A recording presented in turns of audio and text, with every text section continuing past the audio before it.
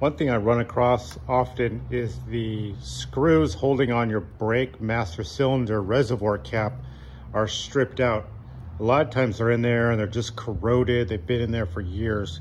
So instead of using a regular type of screwdriver, I've had really good luck with these 90-degree screwdrivers. This one's a Craftsman, and it just bites that screw really, really well. So I put a lot of pressure down and I got a lot of torque on it with this style of screwdriver.